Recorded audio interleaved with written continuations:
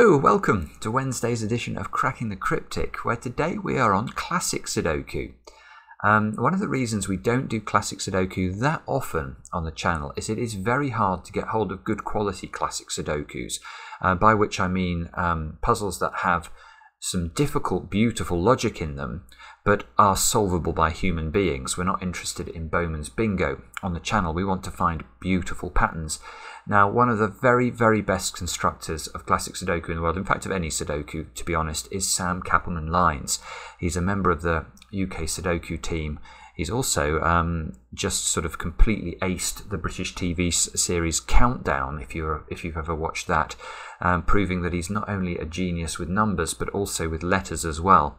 And this puzzle is by Sam. Now, you know, that is all we need to know. We are in for an absolute treat today. The testers tell me that this is a work of sublime genius. So if you're looking to tune up your classic Sudoku skills, definitely give this one a try. Sam will, of course, be featuring in our Cracking the Cryptic Greatest Hits book, which is currently our Kickstarter campaign. If you've not checked it out, do have a look at it. If you have checked it out and if you have supported it, obviously, thank you. But do make sure by the 31st of October you get your votes in for the extra 10 puzzles, because we're going to have 10 bonus puzzles in the book selected by the community, and I think 31st of October is the deadline, so do get over there and have a look. I'll put a link on the screen right there. Obviously, it's also coming up to the end of the month, which means it's nearly the start of a new month. Things you learn on Cracking the Cryptic: at the start of new months, we release bonus Patreon content, and we have been working on sort of a linked couple of Sudokus for you, and they are going to be appearing on the 1st of November, and I'm sure that you're going to enjoy them. We were working with testing them last night, and yeah, they're very interesting. Not monstrously hard, but as I say, something to relish. So yeah, if you're a patron of the channel, look out for that on the 1st of November. Now, let's get on to this one. Normal Sudoku rules apply. That's all I have to say. It's just classic. There's nothing complicated. So the way to play is to click the link under the video as usual. And with that, I get to play. And I'm looking forward to this. Let's get cracking. And in fact, look, Sam's given us a bit of a bonus. I can put a 1 in the grid straight away. That's just those ones interacting. And we can go... Can we do anything more? Yeah, we can put a 1 here as well. That's a 1 by Sudoku. That's a 1. In fact, we can get all the 1s by Sudoku straight away. So that is generous. 2. 2 must go here. Look, these 2s are interacting.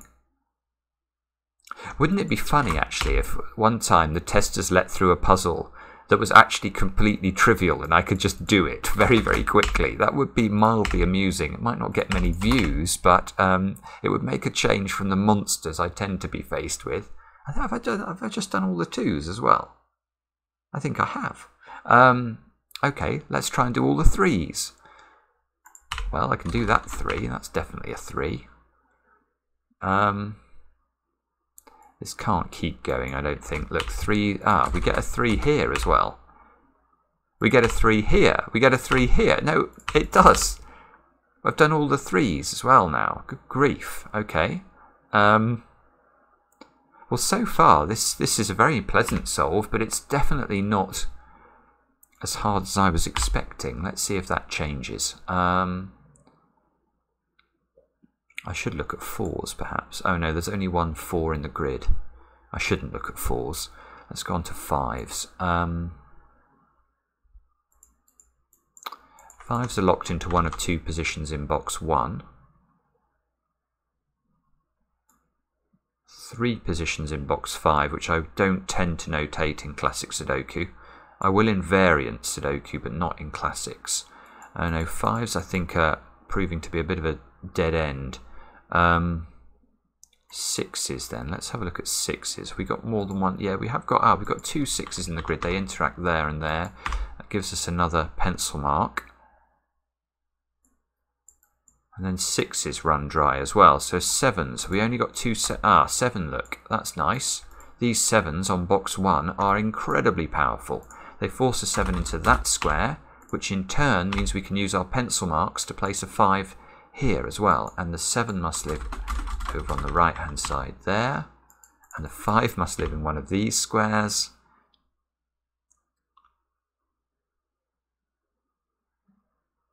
Very suspicious patterns emerging in this grid, but I'll come on to those if I need to. 8s, only one, no, 2 8s.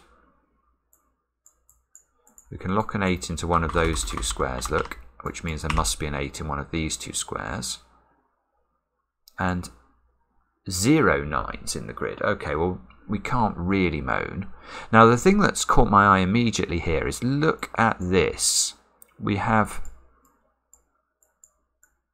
it doesn't quite work in row 4, but we've certainly got some very similarly arranged digits in these rows. They almost perfectly occupy the same columns of the grid. Which let me just stare at this for a second or two and see. Well,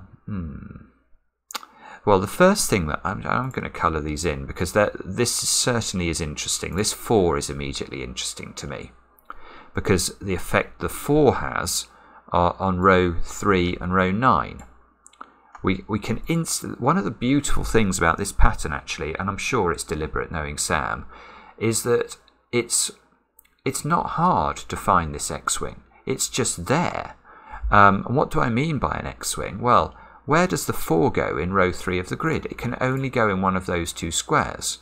Where does the 4 go in row 9 of the grid? It can only go in one of those 2 squares. So this is an absolutely classic X-wing. The 4 is locked into exactly 2 positions in row 3 and exactly the same 2 columns in row 9. And this means that we know that when we look at the finished solution, there are only 2 possible states of existence for the 4s. If there was a 4 here when we looked at the finished solution, then look at row 9. Where would the 4 go? Well, there's only one place it could go. It would go there, and this would form one slash of the X. This is where the X-wing gets its name. Because if the 4 is not in this position in the finished grid, it would have to be here. That's the only other place it can go in row 3. Now, if the 4 is here in row 3, it would have to be here in row 9. It can only go into 2 positions, and this forms the other slash of the X. So we now know that either there's a 4 here and here, or there's a 4 here and here, and that immediately should be saying to us, okay, well, we can't possibly have a 4 in any of those yellow squares, because we know that either this square or this square is a 4 in column 1, and either this square or this square is a 4 in column 7. So there are no more 4s possible. We can eliminate 4s from all of these squares. And look, this is absolutely beautiful because of the purple highlighting. Once we know that there is no 4 in this square, we know there's no 4 in this square because of the 4 in the grid, and we know there's no 4 in this square because of the X-wing. So where does the 4 go in row 4? Well, there's only one position it can go in.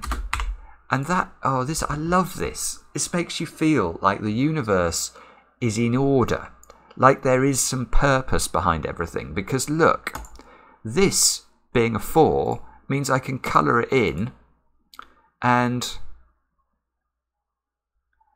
well, inter alia, there's definitely now a swordfish on 9s. There's no 9 in any of the purple squares.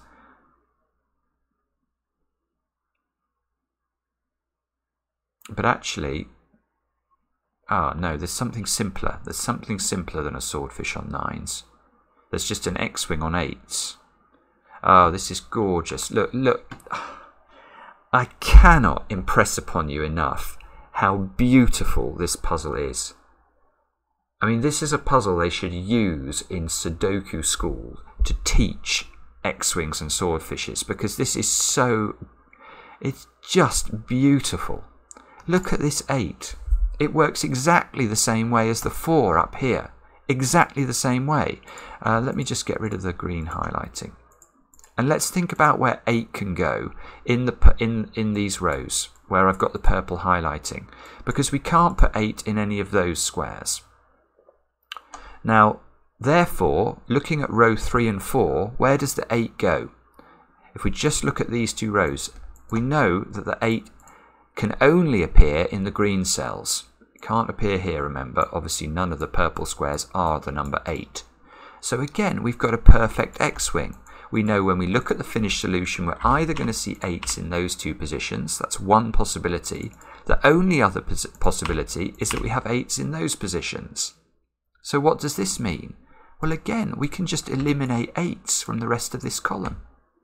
Why does that matter? Well, look, we've pencil marked the 8 down here. This tells us why it matters. This little square here cannot be an 8 anymore. And if it can't be an 8, this square has to be an 8. And once this is an 8, this is a 5, just unwinding our pencil marks again. And that means there's a 5 in one of those two squares. And that means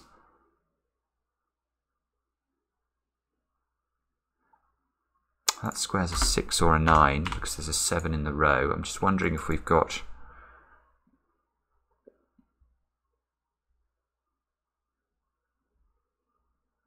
Oh no, I see what we've got. I see what we've got again. It just leads you. It takes you by the hand and it pulls you through the lessons you need to learn to understand advanced Sudoku, this puzzle. Because look at this box. We've got 4, 7 and 9 to place in these squares. Okay, that's what we've got. But remember, we had our X-wing on 4s. The X-wing on 4s was in... let me get rid of the X-wing on 8s. We don't need that anymore. I want to go back to my X-wing on 4s. So the 4s were in this pattern. Now that means this little square here can't be a 4 because of the X-wing. So we can eliminate 4 from this cell. So this square is a 7 or a 9. Now we can bring out our swordfish. This is the most obvious swordfish you'll ever see in your life because we can just look at the purple squares. They are perfectly arranged. There's no 9 in any of them. So looking at these 3 rows now, let's ask where 9s can go. Well, in row 3, we can have one of those positions. In row 4, one of those positions. In row 9, one of these positions. So in these 3 rows of the grid, the 9s are locked into exactly 3 different columns. Therefore, we know each of these rows obviously needs a 9, so we know there's going to be 3 9s somehow disposed between the green cells, and we know we can't repeat a 9 in a column, so it's not possible, for example, to go 9 here and 9 here. That very obviously doesn't work. So we need to arrange these 3 9s that must appear in these 3 rows of the grid in different columns. Now, I don't care how we do this. I don't care if it's like this. I don't care if it's like this. It can be any way we like. It doesn't matter to me because the fact is that I know that we can't put any more 9s in these columns because the 3 9s that must appear in rows 3, 4 and 9 must consume the 9s I need in columns 1, 4 and 7 of the grid. So I can't try and put a 9 here, for example. If I put a 9 here, now in these rows there's only enough room for 2 9s because there are only 2 columns available for the 9s. Now why does this matter? Well, look at this square. This square cannot contain a 9. It's impossible. We know we can eliminate 9s from all of these squares. So this is not 9. If it's not 9, well, we can see it must be 7, which means we can eliminate 7 from those 2 squares.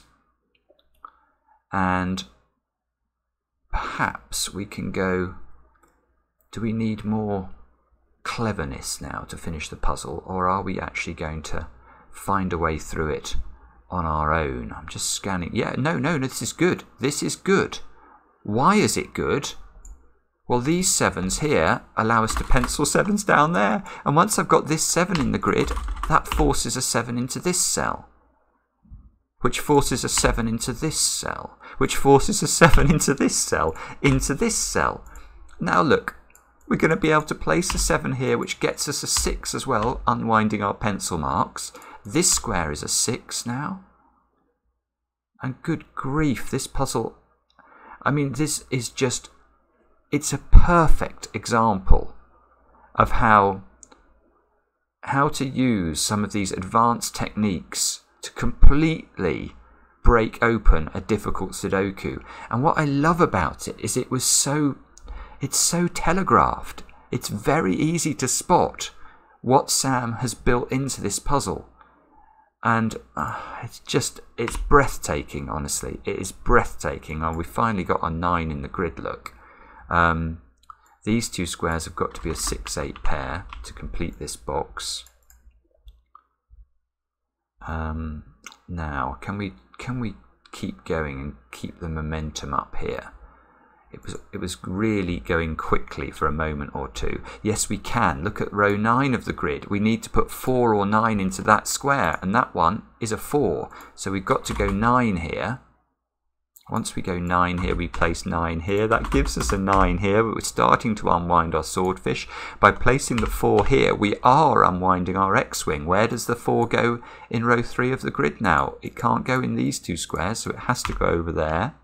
This square now must be, what's that, a 6, I think, to complete that. That means there's a 6 here, does it? Good grief. And now those two squares have got to be a 4-9 pair. Let's put that in. That means these two squares have got to be 6 and 8, I think. Which means that square should be 4.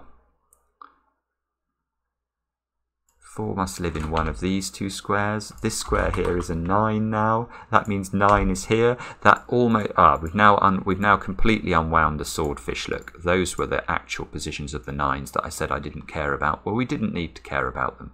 We just had to use the logic in the puzzle to finish it. 8. And I think we have finished it now. There doesn't seem to be. It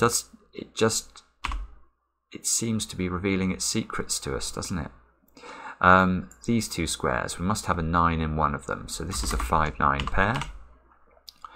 This must be a 6 or an 8 looking at the row, and there's an 8 here. So we get the 6, we get the 8. That's unwinding the X-wing that we found earlier. Actually, I could have done that instantly the moment I remembered it. 6 and 8 go in those two squares. These two squares are an 8-9 pair. This 8 tells us the order. That gives us the 9 and the 5. The 5 and the 4 get finished. The 5 gets placed here. That should be a 4 and is. The 4 and the 9, check. There you go. Absolutely world-class Sudoku setting from Sam Cappleman-Lynes. And, you know, as much pleasure as you can get from a puzzle. I absolutely loved that. It's just beautiful. And it's there for us all to find. We could find the X-wing on 4s. It was basically just shouting at us. And then the X-wing on 8s is shouting at us. And the swordfish, I even spotted the swordfish before I spotted the X-wing on the 8s. It really is sensational. I hope that you enjoyed it, even a fraction as much as I did. And of course, we'll be back later with another edition of Cracking the Cryptic.